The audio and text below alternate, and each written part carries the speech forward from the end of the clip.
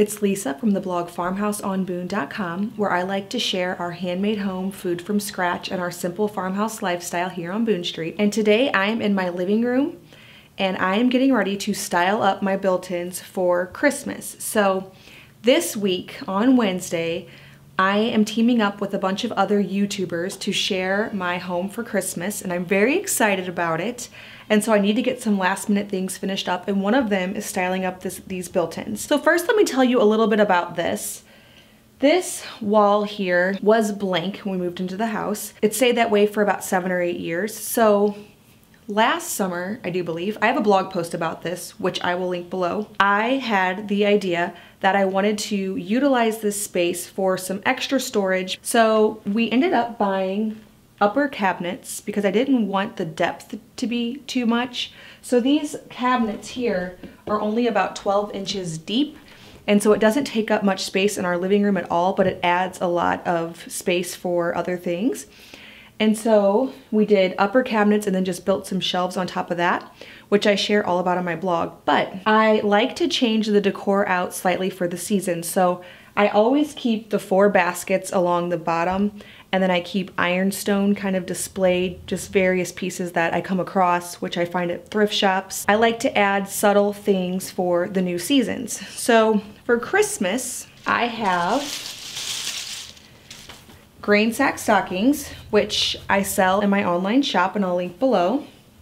But I'm gonna add those because I like the subtle red color. I have quite a bit of greenery here, some pine cones, and a little more ironstone, some of these taper candles, which I just collect these from thrift shops whenever I see them. I find these quite often. I also have this sign, which I got a few years ago now around Christmas time, and I'm not usually one for signs, but I like the lights. They twinkle at night, and so it's just nice to have. I love the way a Christmas tree and twinkly lights look at night during the season, and especially when it gets dark around 4:30, it's great to have things like that around.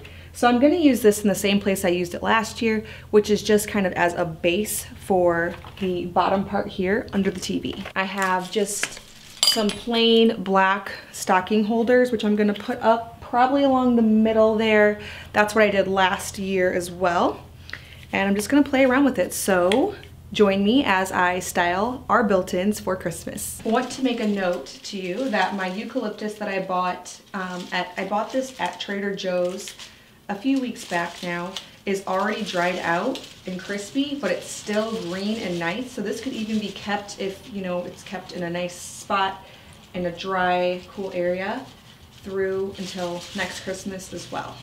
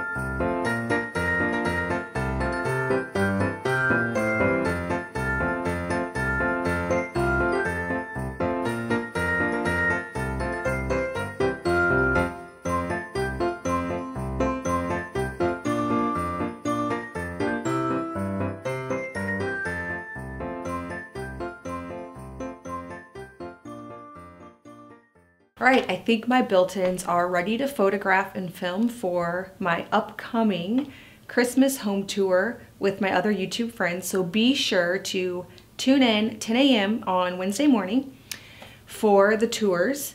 And I will be showcasing my built-ins as well as my bedroom, my dining room, and my kitchen, all decked out for Christmas here at the farmhouse. If you are new here, Please be sure to hit that subscribe button. I share new videos every week on our handmade home, food from scratch, and our simple farmhouse lifestyle here on Boone Street. And stop by the blog farmhouseonboone.com to keep up with all the projects going on here at the farmhouse. Thank you so much for stopping by.